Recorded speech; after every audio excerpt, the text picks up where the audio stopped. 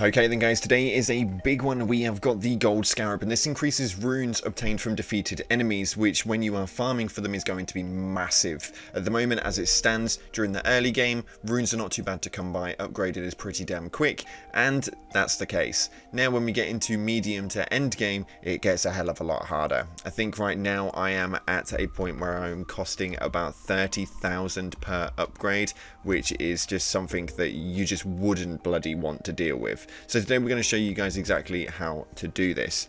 So first of all, we're going to head on over to this location right here on the map. And this is on the far right hand side, just off Limgrave. And you guys are going to be able to get there quite easily. We've got quite a few other videos, but essentially you just want to follow the path all the way around from the top of Limgrave. And it's going to take you over to this location right here.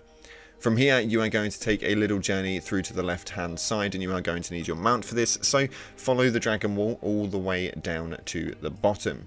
This is a very, very easy route over there, although you will have to take out a boss. You have to take out 2 bosses, but they're about half the difficulty.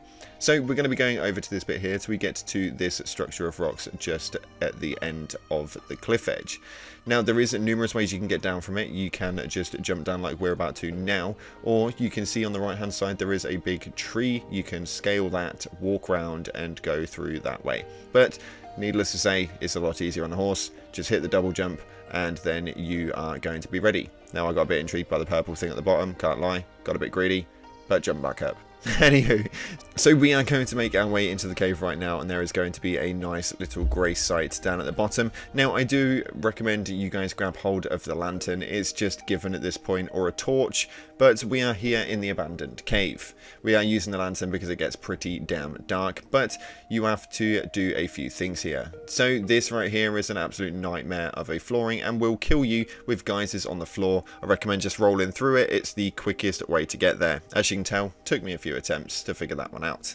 Now, once we've done that, get through to the left-hand side and follow the route that I'm taking right now. There will be things that attack you, but they are pretty damn slow to say the least, so as long as you're rolling out of the way of it, you should be absolutely fine.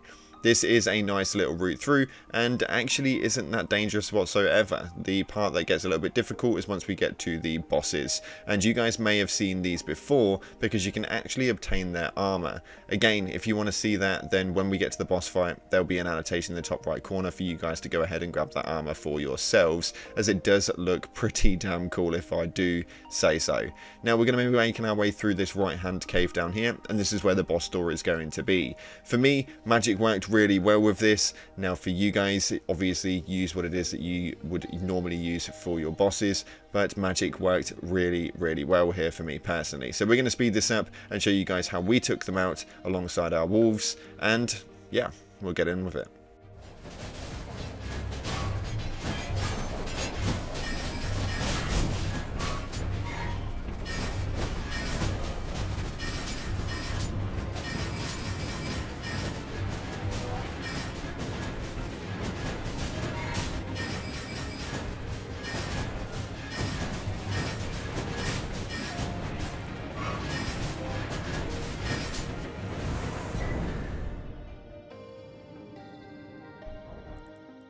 Okay, so once you've finally taken them out, you will have obtained the gold scarab, and it's just that bloody simple. Now we are going to show you guys exactly how this works and what it is that it does. So we have a farming method right here, which is the ball, and you guys will know this. So we have not got the scarab on to begin with on this first run, and we're going to show you exactly what it is that we come up with, and then we're going to put the scarab on and show you exactly what it is that it does right here. Now this is great for the farming method because the farming method is OP anyway. Now if we've got an extra addition to it, it's pretty crazy. Now, as you can see right there, we had the standard amount that you guys would normally get, and we are going to now take a look at what it is that you get with the scarab on. So whack that bad boy on, and this is something I recommend you have on quite frequently. I know there are a lot of other ones that you guys may want to use, but as far as leveling guides, this is just something which is going to be a pretty standard thing now. As far as being able to level, you're going to need to rock this thing. Now we're going to let the ball roll off the edge and see what it is that we come up with next. As you can see, 2,342. Nice little pucker amount, and something you can't say boo to a ghost to. That is exactly what we wanted to see, with a decent percentage added on to the side, with around an extra 400 to 500 runes for doing absolutely nothing at all. If you guys wanted to do the farm, I'll make sure I leave the link down in the description, and you'll find the annotation top right corner right now. Head on over, go and grab yourself an absolute shed ton of runes. But as always guys, thanks again for being amazing, thanks for being so supportive, and I'll see you in the clouds.